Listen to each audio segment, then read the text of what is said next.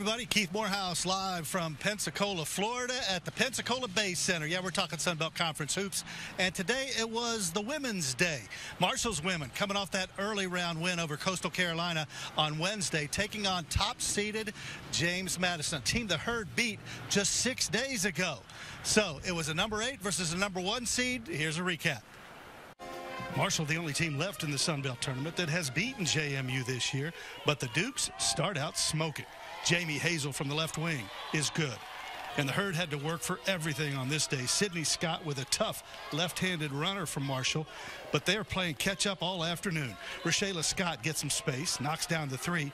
Still, the Herd trailed the Dukes 37-24 at halftime. Second half, no let-up for the Dukes. Susha Kozlova inside for 2. Then Jamie Hazel in the lane with the runner.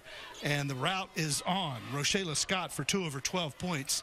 Herd has been comeback kids all season long, but not this time. JMU eliminates Marshall 62-43. That's by far the worst loss we've had in conference play. And I don't know the stats on that. I just know many of them are 1 or 2 possession games.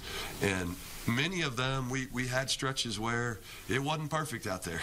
And they would level off, and they would go on a little spurt, and then you'd be right back in there. And today we just couldn't mount that. And like you said, it's not the way we wanted to end it. It's going to hurt all off season, but hopefully that motivates people coming back, myself included, and really hoping to be in a better position next year.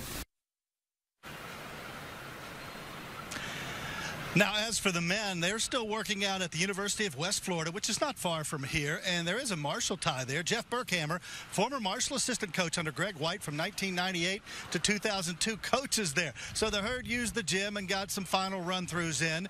Tavion Kinsey and Andrew Taylor and Coach D'Antoni all going through what they now know to be their next opponent in Texas State.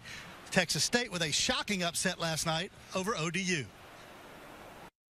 We were talking about it earlier, me and some of the coaches, and I was like, I think Texas State can win that game, and I don't think anybody expected them to win by that much, but they're a great team. Both of those teams are great teams. Obviously, ODU beating us in our last game.